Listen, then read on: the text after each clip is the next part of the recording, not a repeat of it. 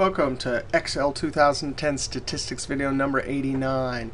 Hey, if you want to download this workbook for Chapter 14, click on the link below the video. Hey, in this video I'm going to shoot it full screen. Going to be lots of little details, so you might want to blow it up into full screen when you're watching it. Now in this video we want to talk about how to calculate sample covariance and coefficient of correlation. These will help us determine whether the relationship between two variables is either inverse, indirect, or negative, or it is direct or positive. Now, in our last couple of videos, we saw how to do some charting. In our last video, we saw how to take this example of temperature and sales of chicken soup at a grocery store, x and y, plot it, plot the x bar and the y bar, and then look for the preponderance of where the deviations are. Quadrant 1, 2, 3, 4. We talked about how if they're up here, that means the deviation for any particular data point up here, this one would be below the x bar but above the y bar, and down here it would be below the y bar but above the x bar. That means we'll have a deviation that's positive and negative, and down here negative and positive, and down here it's positive and negative. So if we were to multiply these, it would give us a measure, right? Because negative times a positive, positive times a negative are negative. So the preponderance would be all negative. So it could tell us, hey, this is an inverse or negative or indirect relationship. Whereas if we had these quadrants and the preponderance of values were in quadrant 1 and 3, positive times a positive, negative times a negative, the result would be a bunch of deviations, the product of the deviations that are positive. And that's what these new formulas here for sample covariance and this formula for coefficient of correlation are all about. So we want to see how to calculate this here. All right, so we have our temperature, x, and our sales of chicken soup, y. We need to calculate the deviations for the x's, for the y's. Then we're going to square them. And we're actually going to calculate standard deviation like we did back in Chapter 3. Then we're going to calculate the deviations multiplied to move on to covariance and correlation calculations. All right, well, so let's calculate our deviations. So for our x's, I'm going to say the particular x minus, you know what, I wonder if I could blow this up just I'm doing this.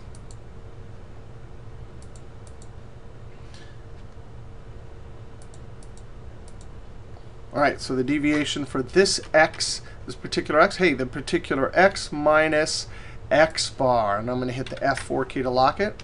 Control Enter, and copy it down with my angry rabbit. Now, when you copy it down, you see how copy down the formatting too, and it replaced that line. So I want to use the smart tag and say fill without formatting.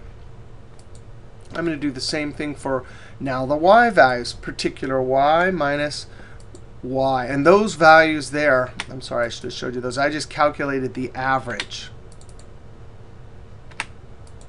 Equals particular y minus the y bar. F4 to lock it, Control Enter. That's got some formatting. I don't want that. I'm going to come up here and apply general. I'm going to copy this down. So you fill without formatting. OK, so now we have our deviations. And we know if we add our deviations, we will get 0, right? That's why back when we learned our standard deviation, we squared them so we could have some value to then add, divide by the count minus 1, which gives us a type of average of the deviations. Then we took the square root to undo that squaring there. So I'm going to add these up just to see that, yes, in fact, these should be equal to 0. I'm going to Alt equals. Alt equals, when you highlight two cells like that, automatically goes up and puts the sum function in and adds the numbers. So sure enough, they're 0. Now let's square these because we can't add those up. Equals, and I'm going to click on that, deviation for x, Shift 6, which is the exponent symbol, 2. So that's squaring it. Control Enter. And actually copy it down and then fill without formatting. Do the same here. the deviation for y, caret 2. Control Enter, and then copy it down. I'm pointing to that fill handle, that smart tag, and say fill without formatting. All right, now we have added those up. Let's go ahead and multiply our deviations. Equals the deviation for x times the deviation for y. Control Enter, and then copy down, and I'm going to say fill without formatting. You can see, so, and let's look at this chart too. So when we multiply these, it looks like they're all negative. There's 2, 3 that are not. And it looks like all of them, there's 1, 2, 3 that are not. The rest are negative. So it's kind of working like we thought, right? Quadrant 2 and 4. We're going to get resultant negative numbers when we multiply the deviations, and sure enough, we do. Now let's go ahead and make our calculation. Now first, let's add these up because I want to calculate standard deviation. Alt equals, I'm going to redirect the dancing ants. And then I'm going to copy and paste. All right, so I got that. Now I'm going to add up all of the product of the two deviations. Alt equals, I'm going to redirect it. Just those, not those empty cells there, and then Enter. Now with those totals, we can go ahead and calculate our standard deviation for the x and y values, covariance, and then correlation. All right, so in order to calculate standard deviation, well, we have the sum of the x deviation squared. So for x, we would take the square root, sum of the deviation squared divided by n minus 1. Enter. Okay, so that gives us x standard deviation. Y, square root, sum of all of the y deviation squared divided by n minus 1. All right, so standard deviation is a measure that tells us how fairly our mean represents our data points. In terms of scatter about these lines, if this was close, these were close to 0, right? So if the x standard deviation was close to 0, that means all these points would be right at the line. If the standard deviation, sample standard deviation for y was near 0, all of these values would be right clustered around that line. All right, so that's standard deviation. Now, sample covariance. Remember what we said. If the preponderance of values are in quadrant 2 and 3, we're going to get a bunch of negatives times positives and positives times negatives, so the resultant number would be negative. And sure enough, you can see from this column, lots of negatives and just a few positives. So let's go ahead. Here's our formula. We're going to add up, and we did that right here. Add them all and divide it by n minus 1. So this is sort of like getting an average of the product of the deviations for each data point. So let's come down here. Equals, and there is the total of the product of all of the deviations, sum of the product of the deviations, and I'm going to divide by n minus 1. Now notice we didn't take the square root here, so this is sort of like variance, right? If we look at standard deviation up here, the inside part under the square root sign, that's variance, right? So this is sample covariance. Co meaning between the two, right? These two deviations multiplied. Well, there's a problem with our units here. Yes, this fact that it's negative tells us that we have an inverse or negative relationship. But there's a problem with units here. So what we'd really like to do is calculate coefficient of correlation. So this top part is sample covariance. We're simply going to convert it to units of the two standard deviations multiplied together. This calculation will give us a number from -1 to 1. That's the range for this calculation. 0 will mean no correlation.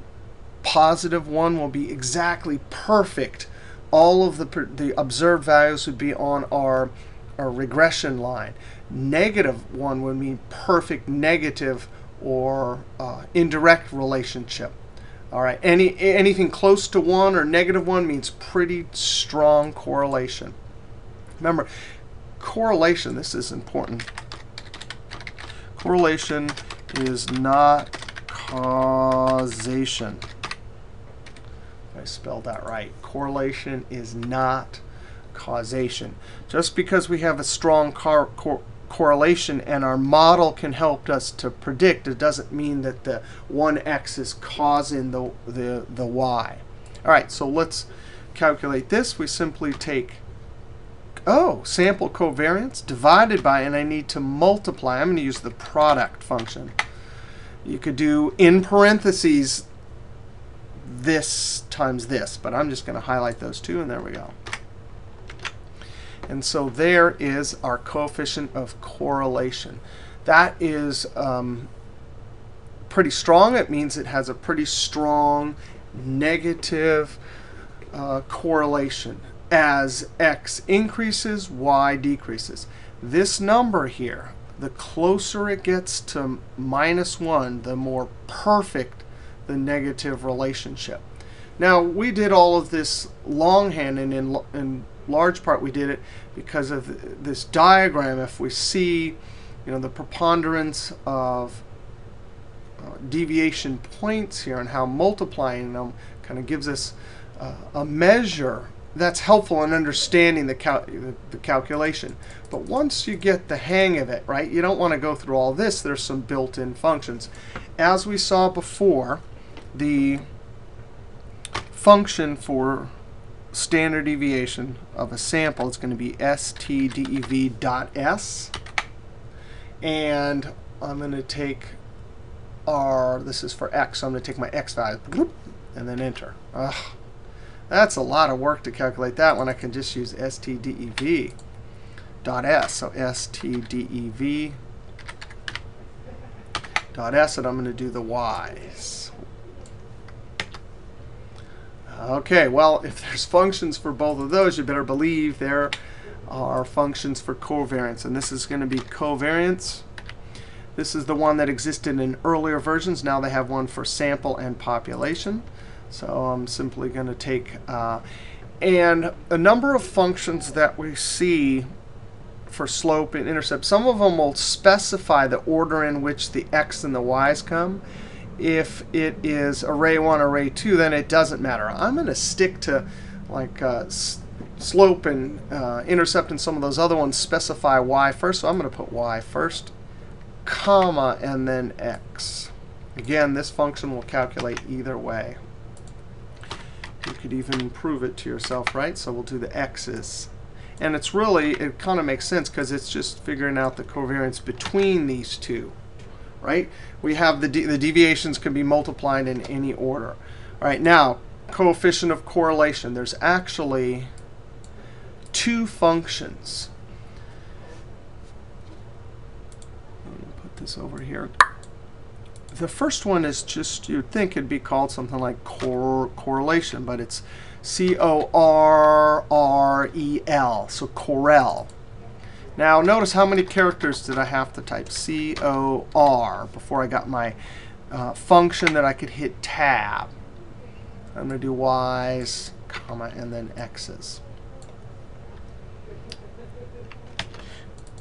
Now, there's a second function that does the exact same thing, equals Pearson, named after Carl Pearson, the statistician who invented this calculation. The reason I like Pearson is because I type equals P, and it's the first one that appears, tab. It does the same exact thing. There's two functions with different names that do the exact same thing. So I'm going to get my y's, comma, and my x's.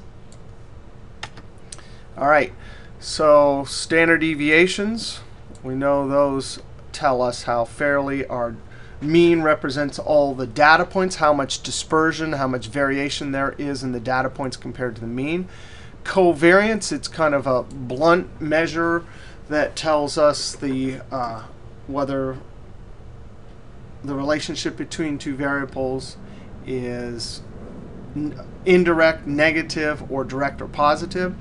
Coefficient of correlation, however, deals with the unit problem that covariance has and gives us a number between -1 and 1. Now, again, this is not causation. This is just correlation. For our model, which we'll learn in videos coming up, our model, in terms of predicting, that's a pretty strong correlation. So that means our model might be of some use. Now, this is negative, right? As x increases, y decreases. Let's go look at this example right here. And after you do this for a while, you don't have to do all of those calculations. You just simply do, if you want covariance, so we'll do the covariance of the sample. And I'm going to do y's and x's. And coefficient of correlation, I'm going to do equals P for Pearson, Carl Pearson. Coefficient of correlation. I'm going to do the y's and the x's. Wow, and so that's pretty darn strong positive correlation, right? And one final, actually, let me show you something. Coming up, this r squared, we didn't see how to calculate that. That'll be 2 videos ahead. But there is a relationship between coefficient of correlation, which tells us the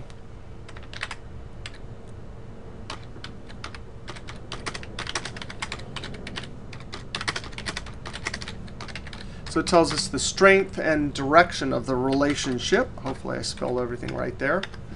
And then coefficient of determination, if I spelled that right.